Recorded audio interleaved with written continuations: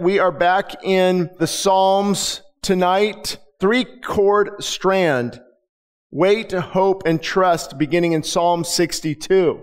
So let's start where the Bible starts, at Psalm 62. Truly, my soul silently waits for God. Now, this, I believe, is David.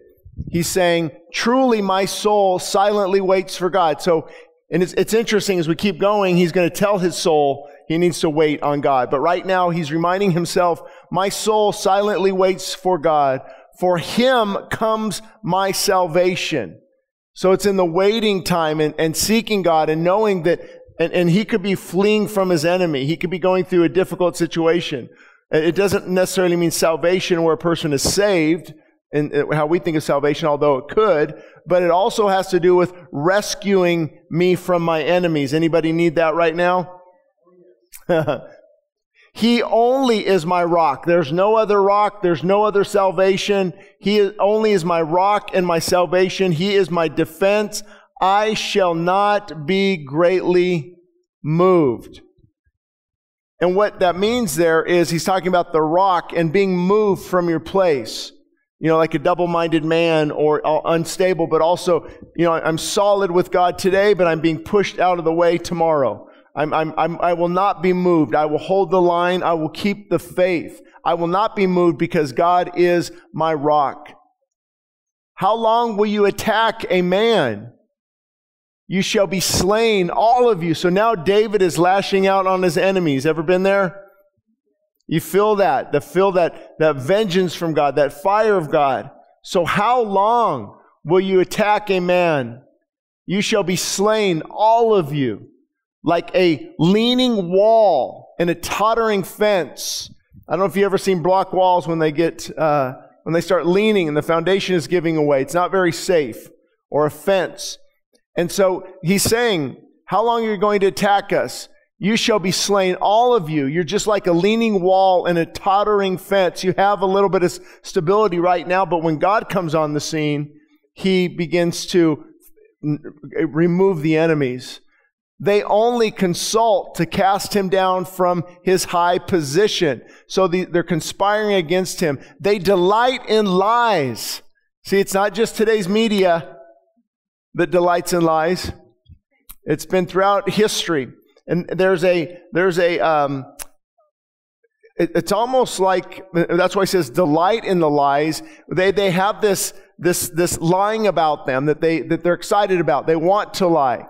They want to not tell the truth. They want to manipulate things. And it's interesting now that when we're in this place with Israel, right, in the United States, and wanting to negotiate with Iran and different things, they are allowed to actually lie in their holy writings.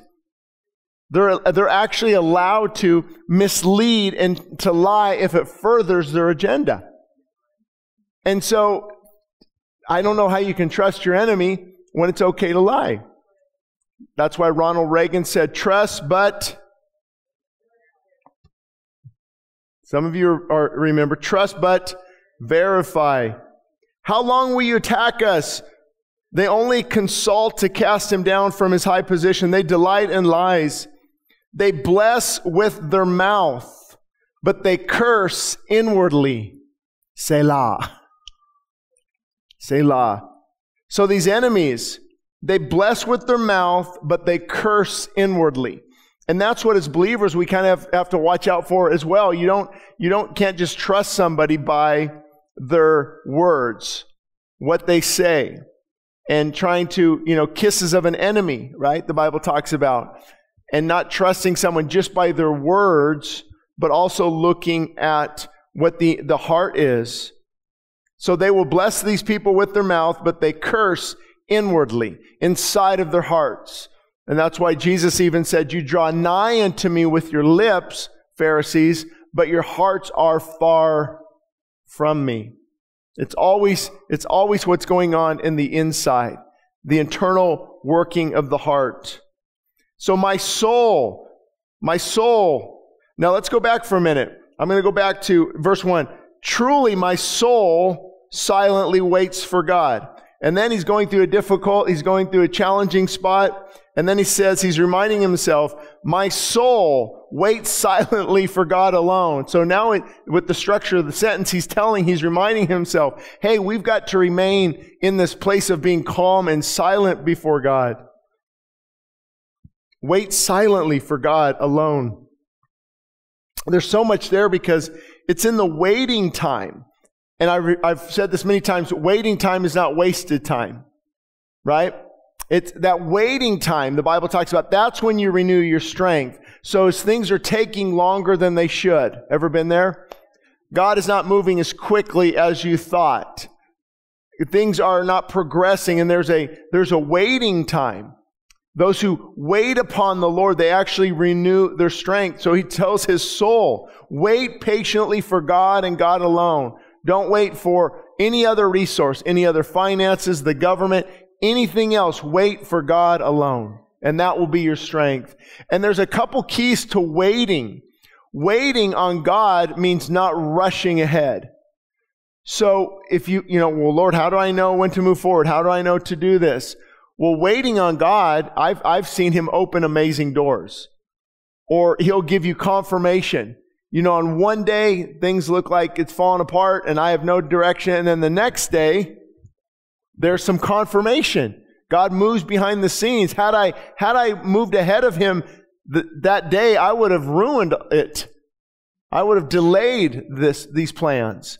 So waiting on God always involves the slow, steady waiting, not rushing ahead, impatient. Anybody struggle with that?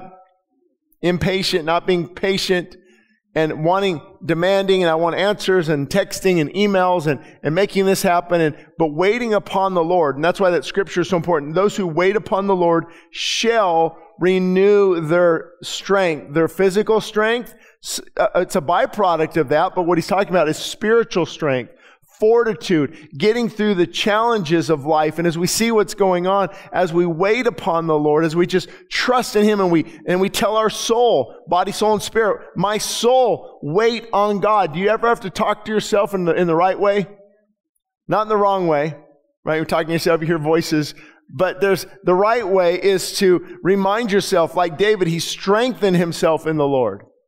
And so my soul, myself, Shane, I know you feel this way, but you need to wait silently for God alone. It's interesting how he put wait silently. That means, because you can wait and still mouth off. You can wait and still try to get things done with your mouth. Anybody relate? So it's a good message for you and me tonight to waiting silently. Silence is just so precious when you're waiting on God, because that's trust and that's faith. I've said it many times before. Real faith doesn't see what's going to happen. It's not certain. It's not sure. That's what it is. It's waiting for things that are not yet seen, and you're trusting in God, so it takes a lot of faith. If I can see the result or see the fruit of it, then it's not really faith. It's a good decision. It's wisdom. But faith is, the substance of things not seen, the evidence of things hoped for. So I'm hoping for this, and I'm stepping out. I'm trusting God in faith. He only is my rock and my salvation. And I think it's important to note if you look this up, especially this word, we think of maybe, there's a rock in the dirt, or this rock. It's actually talking about a huge mountain type of rock. Anybody go to Yosemite? El Capitan? What's the other one? Half Dome? Those are amazing. I don't think they have anything like that over in the Middle East, but they do have an Engedi, for example, and the mountains and these big rocks that he's talking about. So you look at these now that will, if you get under El Capitan or Half Dome, I think one of them is 3,000 feet high. And if you've been below that, I have, it's breathtaking. It's like, this is enormous. Now that kind of rock, he is not a little rock outside. He is my rock. And now every time I talk about those big mountains in Yosemite, I think of that guy who climbs them without any ropes or anything. I don't know if you've seen him, Alex something. It's just unbelievable. Like that wouldn't even cross my mind. I would maybe 5 feet and, but you're up there. What are you going to do? You're stuck at 1,000 feet. You're dead. And a lot of times men put more trust in themselves than God, do they not? It's interesting that people, atheists are different. They challenge the faith in God, but they have no problem taking faith and getting on a huge airplane over the Atlantic Ocean. That takes a lot more faith than trusting in God. So see, they don't lack faith. It's what they have their faith in. That's always the issue. So He only is my rock and my salvation. He is also my defense. So have you ever had God go to battle for you? Go to fight for you? You don't say anything. Let Him go to battle and bring things to the light. Let Him be your rear guard, your front guard, all the things the Bible talks about. But it's interesting. It might be good to talk about this for a minute. It might not apply to everyone, but some people, and in my circles, I've been talking to different pastors and leaders, and there's a well-known pastor right now that I knew that this kind of, he's resigned for now, and there's a lot of issues coming out. And the question always comes up: we shouldn't answer our critics. And it's yes and no, because you don't go around answering your critics on Facebook and, no, trust me, no, that's not me. And all you're doing is, all your energy is answering critics. That's why 99% of the time I don't look at comments. I can't, the time factor, a lot of these people I don't even know. How do you know if they really love you and want to speak the truth? And so answering your critics, not answering your critics, that's a good posture to take. However, I think there are times where it's good to bring light to the situation, because never saying anything ever and always letting God defend you, I don't know if that is warranted every time, because there's a lot of people who are genuinely confused. And if you tell them what's going on, you answer the criticism, it brings clarity to the issue. Even Jesus, when He was slapped, He answered back, or he rebuked the man. Why have you slapped me? Paul said, I appeal to Caesar. I'm going to, and so I think it's okay from time to time. But you don't want to make it part of your life. You don't want to always defend yourself. I would say more often than not, you always err on the side of, I don't need to defend myself.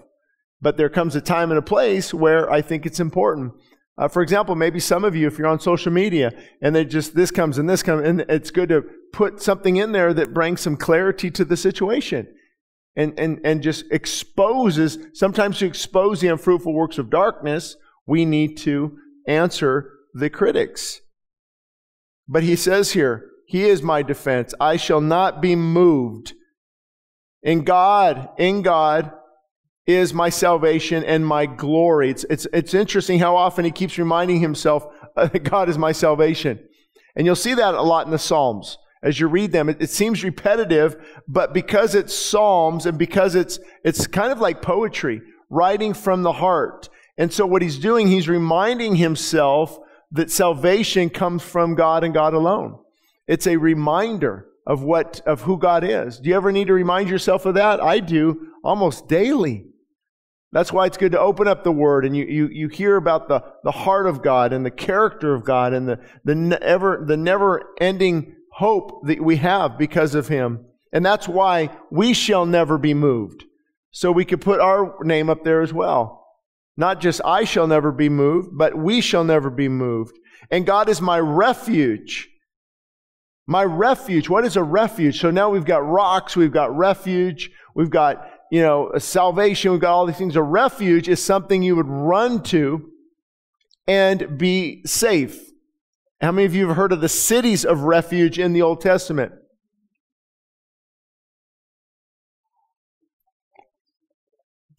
Well, these were cities where if, let's say you accidentally killed someone, you could run to these cities because their family's after you. You killed somebody and their family's coming after you. But you can go to these cities of refuge and be able to find safety there. And so I'm sure that's what he had in mind here, because those were very popular. If you read the Old Testament, they list all kinds of cities of refuge. And you know how that worked with the high priest and when his term was over and things like that, you can look more into. But it's a place where knowing God is my refuge. So when things get difficult, I'm going to be able to run to Him, not physically, but spiritually. Mentally, emotionally, I'm going to be able to run to God. This is happening. This is falling apart. I'm going to take refuge in you, hope in you. It's almost, and they'll use imagery like a little bird underneath the wings of the hen or the mother bird. Have you ever seen mama birds protecting? They spread out those wings and they cover their what do you call those, little chicklets? Little birdlets? What's a baby bird called? Well, chicken if they're a chicken. Oh, chicks, okay. Little chicks. And trust in Him at all times, not sometimes. Trust in Him, trust in God at all times. Okay, what about if that said sometimes? Or most of the time? How many of you would be a little worried? That's why I love the certainty of Scripture. Trust in Him all the time, you people. Pour out your heart before Him. Pour out your heart before Him. Did you know it's okay to worship God and pour out your heart before Him? Get into that prayer closet and begin to pour out your heart. Cry out to God. And I believe He hears the desperate cries of His people. So again, trust in Him all the times. Pour out your heart before Him. God is a refuge for us. Surely men of low degree are a vapor and men of high degree are a lie. In other words, it doesn't matter what your status is. You were born naked and you will return to the ground naked. Dust. I was born dust. I am. You know, whatever that saying is. He's saying no high degree, low degree, rich, poor, of great stature and nobility, or just a nobody. It doesn't matter. They are all vapor. If they are weighed on the scales, they are altogether lighter than a vapor. And I think what he's doing, he's reminding himself that these people against him are nothing against God. It doesn't matter their status. It doesn't matter their threats against David. He said, nothing will be able to stop me when I'm on God's side. Do not trust in oppression, nor vainly hope in robbery. So people were trusting in oppression. That's what's happening in our nation today, correct? Oppression, oppressing. And then with fear and uncertainty. And the more you oppress, and that's why freedom is under attack. Because you can't have freedom and oppression at the same time. And oppressed people are not free. And that's why we are very, very blessed. I think it's a God-given right that God gives people. Life, liberty, the pursuit of happiness is all biblical. Very biblical. Oh, and I like this one. Are you ready for this one? I've remembered this now for 20 years. If riches increase, do not set your heart on them. Can I just stop for a minute and tell you how many lives have been ruined because of riches and wealth? And that's the key. Set your heart on them.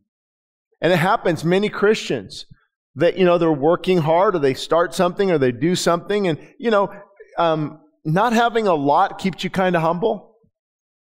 Amen? And so, as riches increase, you'll find, and we see men, they'll stop coming to church or men's study or stop really fellowshipping, and they've got 6 days a week. I'm 65, 70 hours a week. Shane, I'm going to make this amount of money. And they set their heart on the riches. And that begins to destroy them because now that's their God. That's their focus. No longer is God in humility. Now the riches are their focus. And when is enough enough? Never for most people. When is enough enough? And some of these athletes are being paid. It's incredible. Also, you can look at all this up, but all the people that win like the lottery and they're not prepared for it, it destroys them. Or if you leave something for your kids, like if people have a living trust, they usually wait for their kids to have anything until they're at least 30 or 35. People say, oh, that's kind of mean. No, you don't want to give a 20-year-old a lot of income. Hello? Because what do? They go from this, humble and gracious and working hard to now their hearts are set on the riches. It's set on the wealth. The reason is if you don't, it's the love of money that's the root of all evil. Not money. We all need this. Money at the root is a means of trading or a means of purchasing things. And, I want this, so I give you this. And it's just it's a way to exchange money and what we need, what we want sometimes. And the more we begin when that becomes our God, when we set our heart on that, then now our decisions are based on that. My goal is based on that. And you'll see it, a lot of those guys on TV that are popular, that are always asking for some more donations to buy their next jet. It's just, it can happen to anyone. Christians, pastors, leaders. They lots of income comes in and they start to set their hearts on that and they have more freedom. They can buy more and do more. And so it's just a reminder. It's a great a reminder. If riches increase, do not set your heart on them. And I know this topic is a little controversial, but I tend to believe because of Scripture that it's not wrong if God wants to bless His people. You just see it throughout Scripture. Especially in the Old Testament, it's not that riches, that means you have God's favor, and if you're poor, that means you don't. No, there's solid believers in all walks of life. But it appears that God's blessing doesn't always mean $1 million in the bank. That could mean the washer and dryer working for a long time and the refrigerator not going out and my car working and not accidents and just blessed in don't you like to just be filled with joy in your home? Not necessarily a big bank account. That leads to depression and misery because the more you own, the more owns you. And if these riches increase, if God decides to bless you, do not set your heart on them. And I don't teach a lot on tithing. Only when it comes up. As you know, we don't pass the plate. We don't push it. God's done incredible things ever since we started. But there is something very valuable when we tithe. Or if you don't like the 10% tithe, whatever. God loves a cheerful giver. So whatever that means, right? But there's something that happens. It happens in me too, where when we give, let's get that wallet out and we give back to God an amount that kind of hurts a little. It's not, if you're making $300,000 a year and you give $20 a month, they're probably not going to, and not to the church, I just mean anywhere. Just, Salvation Army, CareNet, wherever you want to give it. I'm not going to give God that which costs me nothing. It's a principle. And what giving does, it's a great release on making sure this money doesn't control you. Correct? Because when you're giving, let's say, a car payment and living below your means in order to give to God, as God increases you, you're able to give back more and give back more. It's like, to me, it's a restrainer. Anybody remember my age or older governors in the cars? Bill, you remember those? Do they still put governors in the cars? Oh, they do. Okay. Well, my dad put on my Chevy Blazer when I was 16, and I could only go so fast. It governed the speed and the fuel that was being released. And my e-bike is governed at 20 miles an hour, and I can't keep up with Tim because of it. It governs that. And so that's what giving is. And the church just wants some money. We don't want money. We don't need the money. God has it. But you need to know the spiritual breakthroughs that can happen by giving. It's incredible. It's incredible. It's like, hey, this doesn't have a hold on me. I'm going to give back. This doesn't have a hold on me. I'm going to give back. And we've been challenged over the years, me and my wife, when we first started giving, and God would grow things. And it's like, oh, that's a car payment. It's like, but the problem was we wanted to increase our living. Bigger, better, more expensive. And then it was a problem. That's why when riches increase, do not set your heart on them. So there's nothing wrong, I believe, with God blessing His people. Financially, we don't set our hearts on that. It's not part of Christianity, and that's where people get in trouble. You've heard the prosperity gospel. The reason that's caught a lot of heat is they take something that's somewhat true, but then they say, God doesn't want you to, if you're poor, you're not spiritual. There must be lack of faith in your life. Well, what do you do with like 1 billion Christians across the globe?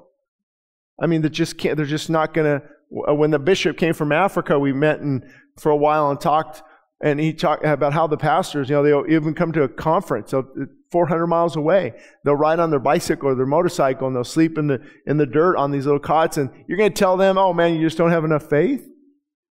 See, that's the damning effect of the prosperity gospel.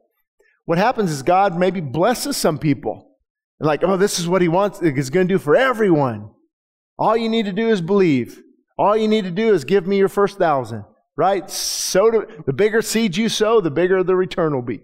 That's the prosperity gospel. It's a warped gospel because the prosperity gospel shouldn't even be in the same word. The gospel is God, Jesus saving sinners.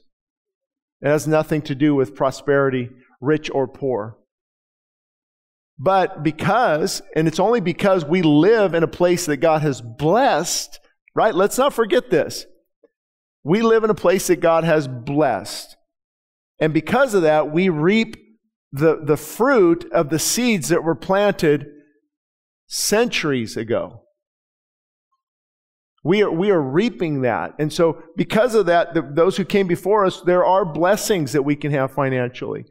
But the key is, and that's what does God want us to steward? And I believe some people can't handle a lot of wealth, and God knows it.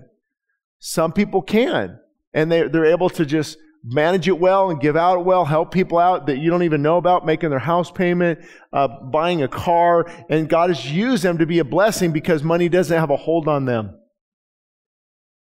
But when money has a hold on you, we've set our heart on it.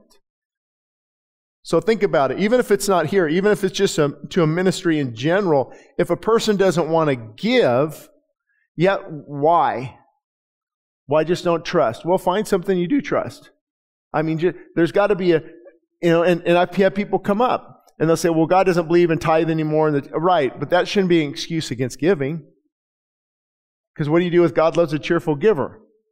What do you do with the collected offerings at the churches to help pay for? It's just, we love our money so much that we make excuses and we say things in the Bible that are not there. So again, if riches increase, do not set your heart on them. And also, wherever God has you, He's got you. You don't have to be healthy, wealthy, and wise. The prosperity gospel says you're always going to be wealthy. And if you're not wealthy, it's because you lack faith. If you're not wealthy, it's because you're not giving. It also says you should never be sick. And that's a whole nother topic. I've got a YouTube video out there, When God Heals and Doesn't Heal. You can watch that for more information on that topic. But the bottom line is, in that area as well, they take something that's, it's in the Bible that God does heal. God, sickness is part of the curse, but to say that all of us should be healthy and never sick, there's just so many problems with that as well. And then verse 11, God has spoken once, twice I have heard this, that power belongs to God alone. Amen? Power belongs to God alone. So as we look to everything going on in our nation, and Don't want to be a doomsday prophet, but I'm not too sure about 2024. If you look at the financial crisis, you look at the political environment, you look at the open borders and what they have created with the terrorism, it's going to be interesting. But I'm reminded that God has power. God has power to convert the terrorists. God has power to help those who cross our border that really need the help, and to expose those who are wicked. And God can put people in positions of power. And I don't know what that looks like. It's going to be very interesting. I think this will be probably one of the most interesting elections maybe in the history of our country. Maybe in the history of our country, because of just the political climate is so intense. And I'll just go on a little tirade here if that's okay. Not political per se, not party, but just there's a lot of people you need to realize as Christians, we have to roll with the punches pretty much.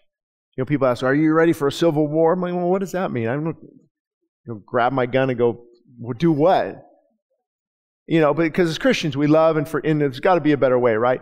But there's a lot of good people who feel differently. They cannot have another Biden.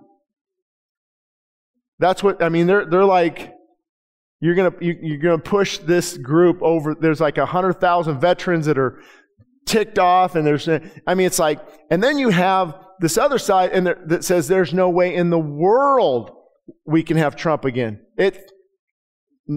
No matter what it takes. And they're serious. And that's why, there could be assassination attempts, I believe, early on. You'll see. Maybe, I don't know. But both sides are so volatile right now. You can look and I see, it's like, whoa, this is incredible. Because things are so challenging right now. One side blames this group, one side blames this group, and they can't have another 4 years because either side thinks that person is going to take us down the toilet. And when banks start runs on the banks, or big banks start closing or saying, "Hey, you can't access money this weekend," and the food shortage. I don't know if you've watched any documentaries on farmers and what's happening to a lot of the farming land and things. It's very interesting. Chinese and Bill Gates. It's not conspiracy theories. This is all documented things that are going on. So when food scarcity, and then you've got the political climate, financial issues, sometimes you can't get you think everyone's just going to be nice and loving, and it could be very interesting. My point is, power belongs to God. So we look to Him. We trust in Him. Say, "Lord, no matter what happens," like Job, you need to get a little Job inside of you that says, "Though He slay me, yet will I trust Him. What can man do to me? If God be for me, what can man do to me?"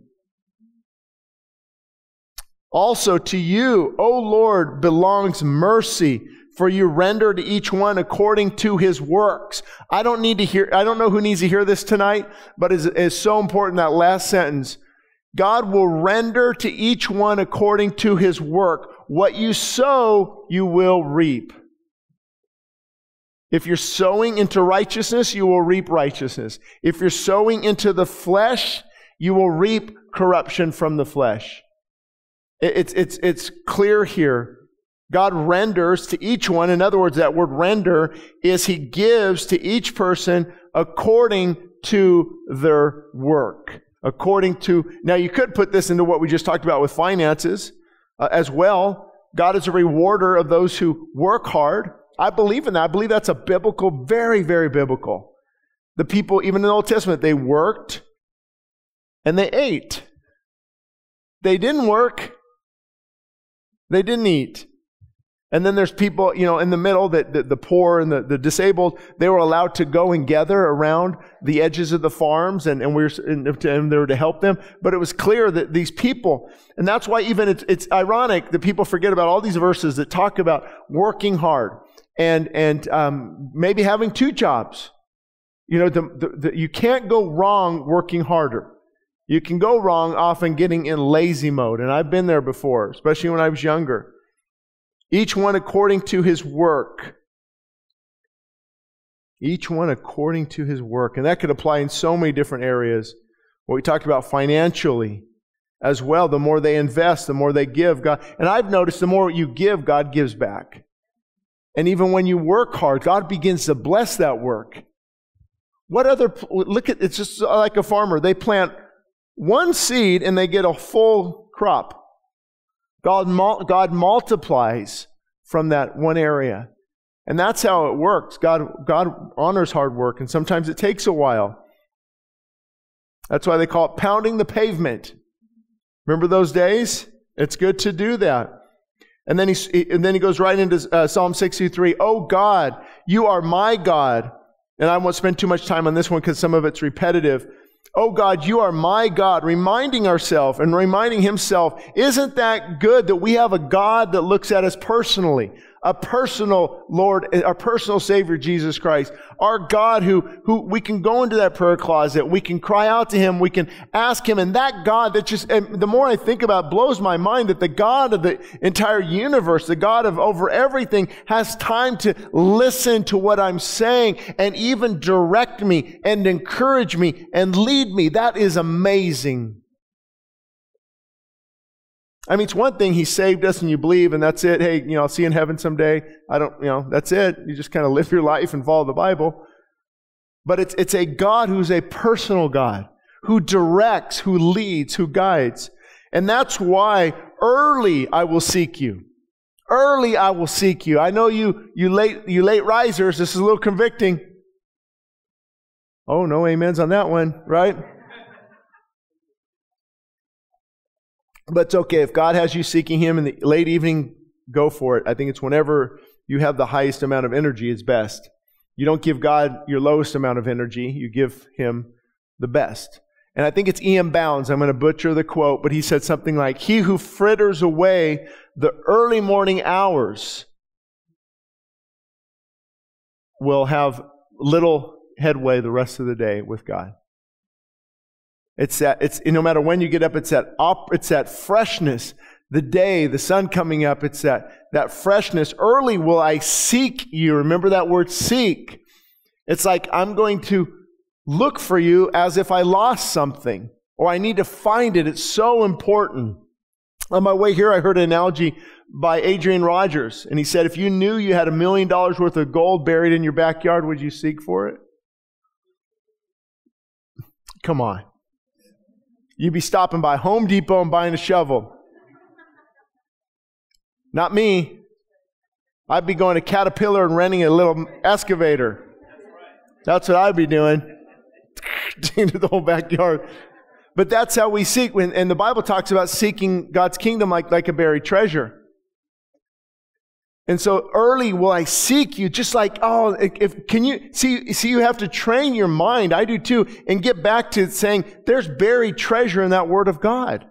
There's buried treasure to help me parent and lead my family and lead my kids and be a better leader and a better whatever you are and fill in the blank with what you do. It's like finding buried treasure, and I will seek him and look for that treasure. Trust me, that will change your whole prayer life, your whole morning focus versus, I guess I got to get up, pretty tired. Let me read the Bible. I'm in Leviticus again. But I'm telling you, there's some hard chapters, but there's some buried treasure in Leviticus. Understanding the Levitical priesthood, understanding that the blood of bulls and goats, it was shed temporarily, and that just so much just truth is in there. So my soul thirsts for you, my flesh longs for you. Wait a minute, I don't think my flesh longs like the flesh is against God. Well, in this case, what he's saying is like when I get thirsty for water, my soul thirsts after you in that same way. As my body gets hungry, ever been there? Right? It's hungry. It's as my flesh longs for food, so I long for you. It's like I'm in a dry and thirsty land, and he's feeling the weight of what's going on. And sometimes as you've drifted away from God, you can also feel as if you're dying spiritually. But he said, I will seek you. I will seek you, and here's why. My soul is thirsty for you. My flesh longs for you in a dry and thirsty land where there is no water. So he's paralleling it as if there's no water, and he will still seek God because he knows he will find that living water. So I've looked for you in the sanctuary. And when David wrote this, they would have the temple. It wouldn't look like this, of course. We call this a sanctuary. But they would have the temple, and then inside that temple was the sanctuary. And so he would go there and look and find God. And then when I went there, I saw your power. I saw your glory. I love that word glory. It means weight. I saw your weight. There's a heaviness to God, isn't there? I don't know about you, but when I walk into a church, it's a lot different feeling than when I walk into Costco. Isn't there? There's a weight. There's a weight. Sometimes I feel like slipping off my shoes, right? This is holy ground. Now we know that God's everywhere, but sometimes there's a place where there's some weight. The atmosphere, I talk about this, is electric with His presence. And again, that's biblical. There's many examples. Have you heard of in the verse where His Shekinah glory filled the temple? They couldn't even minister. The priests couldn't. Can you imagine? It's so thick they can't even minister. What's their response? To fall down on their faces. Or when God was on the mountain and Moses was there and the whole place shook and the dark clouds and that. See, atmosphere matters. Tell me I would have loved to have been in that upper room when the Holy Spirit fell upon the 120. You think that atmosphere was just a normal atmosphere? God's glory, His presence, His weight. And we've let weird people rob us of these words and of a God-given experience. I believe that, don't you? Sometimes now the church is so worried that, I don't want that to happen that I saw on YouTube. Well, neither do I. But there is something very special when God's glory, God's weight is there. And He said, God, because of your loving kindness is better than life. And I can second that. God's loving kindness, His love, His mercy, what He pours out on us and where we should be. Oh, goodness gracious. Where we should be had it not been for the Lord on our side. His loving kindness, it is better than life. My lips shall praise you. And that's the posture of our lips. Be careful because your lips carry life and death are in the power of the tongue. Now that verse has been abused and misused and misquoted, but it's very true. Life and death are in the power of the tongue. What we say carries weight. How many adults are in here or listening, maybe even later, that you are battered and bruised inside because of the words that were said to you as a young child? I think all of us, most of us, unless you had perfect parents. But I remember my dad called me lebriches and chubby and all kinds of things. Just joking, right? Lebriches, your pants are down. Come on, chubby. Come on, this. Come on, stupid. Right? And these words, I remember. Actually, I don't remember a lot of the words that people call me when I'm older. Like whatever, because I think you're already established, right? Like I keep telling my kids, I know you want to be and impress everybody at school or your age, but in a couple years, it's not going to matter.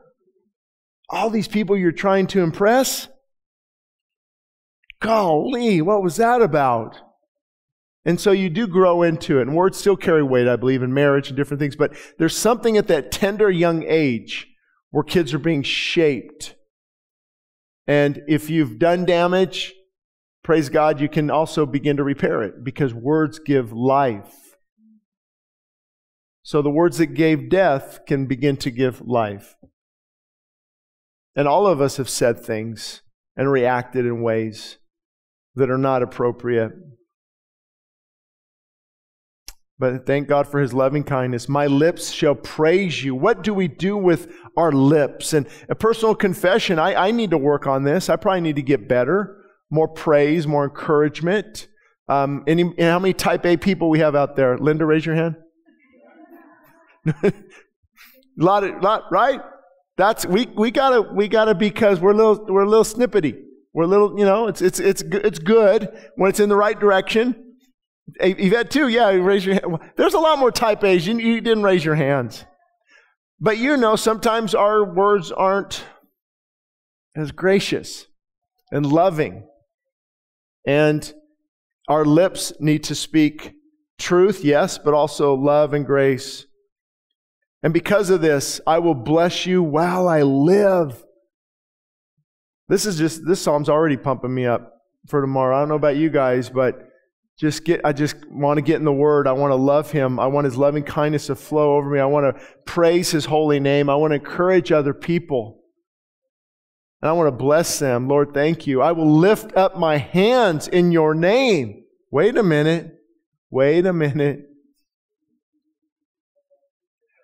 I will lift up my hands in your name. And that's why I think, just speaking on personal experience, on this topic, obviously you don't force people to raise their hands. I mean, that's not a sign of anything, but sometimes it's a sign of expression. For me, it's hard to just when God's just, we're singing that song, or Brant was on Hallelujah. It's a remake, I think, of a song. But just those lyrics, it's like, thank you, Lord. God, if I could even lift higher, God, come and take me. God, come and grab me. It's just an expression. That's how we express ourselves. And I know when I was younger, I never did it because of pride. Can I be honest? Because of pride. My mom's Pentecostal church, I'm like, golly, these are weird people. These are weird people. But I'm not weird getting drunk and shooting at each other with shotguns.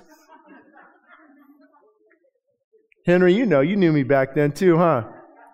He was a good guy. He didn't shoot at me, no.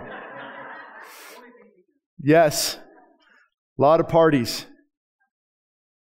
And that's my point is we either lift up our hands to God or we lift up our heart to the enemy. It's really just a posture. So maybe, I don't know, it's here. Maybe it's an encouragement for some of you in the near future to feel that freedom. Just to feel that freedom. And that brokenness. And it happens sometimes. People come up and they'll say, I don't like when you tell us to come to the altar. I'm like, well, I think that has more to do with you than me. Well, golly, I don't like you. I'm saying this out of 700 people here on Sunday. I'm saying that because of one person. And what is that? It's a conviction. That's a conviction. I don't like when you say that. And same thing with worship. Now, you don't have to do that at all, but there should be a heart examination, like why am I having a hard time expressing myself to God? And I only tell you from my experience because that's how I was raised. I mean, if my dad saw me doing that, I would be embarrassed. Because it was, man's man. Boys, you fight, you get up, that's for women. That's for weak people. What are you doing? And so I know that still plays a role in our hearts sometimes. That stoic, I am the rock of Gibraltar. Well, God needs to break that rock with a sledgehammer sometimes. My mouth shall be satisfied with marrow and fatness. Marrow is from the bone. It's still really healthy. And fatness, he's saying, so in the same way that my body physically is satisfied by marrow and fatness, my soul shall be satisfied in you, and my mouth shall praise you with joyful lips. Oh, when I remember you on my bed, I meditate you on my night watches. Do you know it's very, very typical for a Christian, very good for a Christian before they go to sleep, whatever they read, and they're meditating on God. And most Christians are not going to bed with the right things on their mind. They're skimming through social media, watching things they shouldn't be watching. and we're not meditating on God. And then we wake up depressed. We wake up not full of God's Spirit. We wake up and we don't want to read the Bible. I can tell you often it's directly related to what you went to bed with in your mind that night. Because you either feast and feed on God's Word and wake up with that hunger, or you feed your mind on things that are not good and appropriate and righteous. And it draws you away from God. That's just when Paul said, finally, Philippian church, whatever things are pure and honest and noble and right, meditate on these things. That just doesn't have to do with throughout the day either. I think what we put in at night is so important. My soul will follow close behind you. Your right hand upholds me. It's interesting, God doesn't have a right hand. God is spirit. But the Bible says those who fall, He will uphold with His right hand.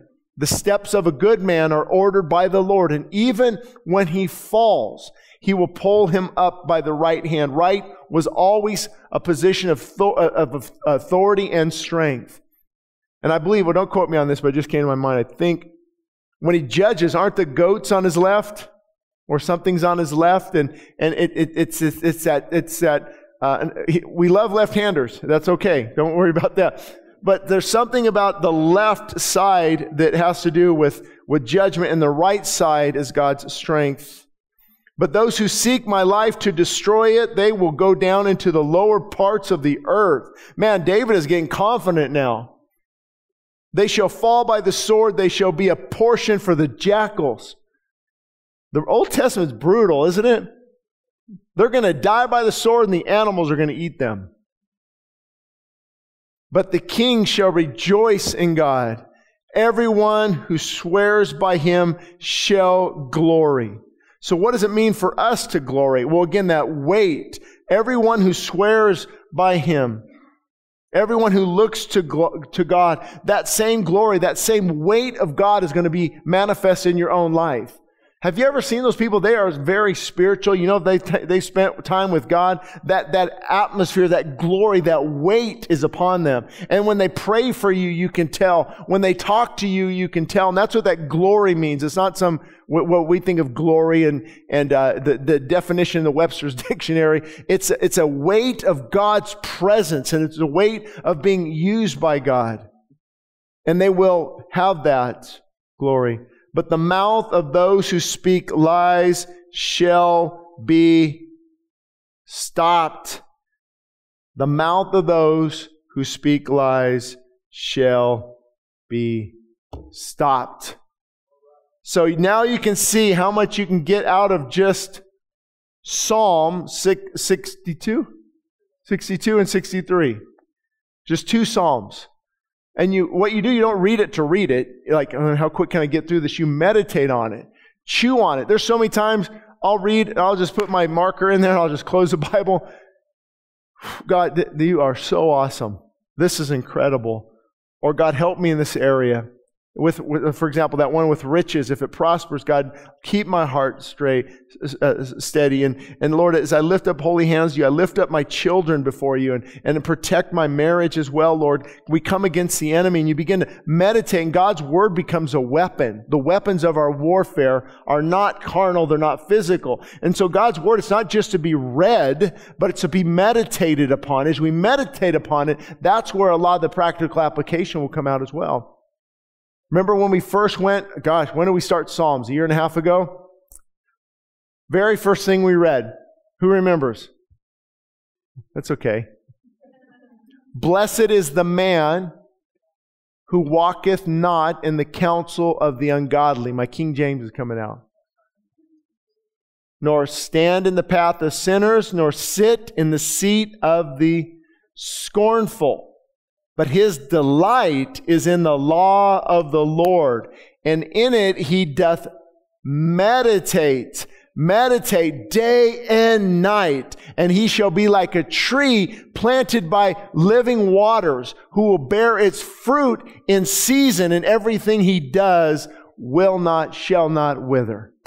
Praise God. And see, you just meditate on that. And see, you allow God's word to come alive in your heart, and it begins to grip you, and you begin to pray for certain things. And then you want more of the word and more of the word and more of God. And you begin to seek Him like it talks about, like losing that treasure and seeking God.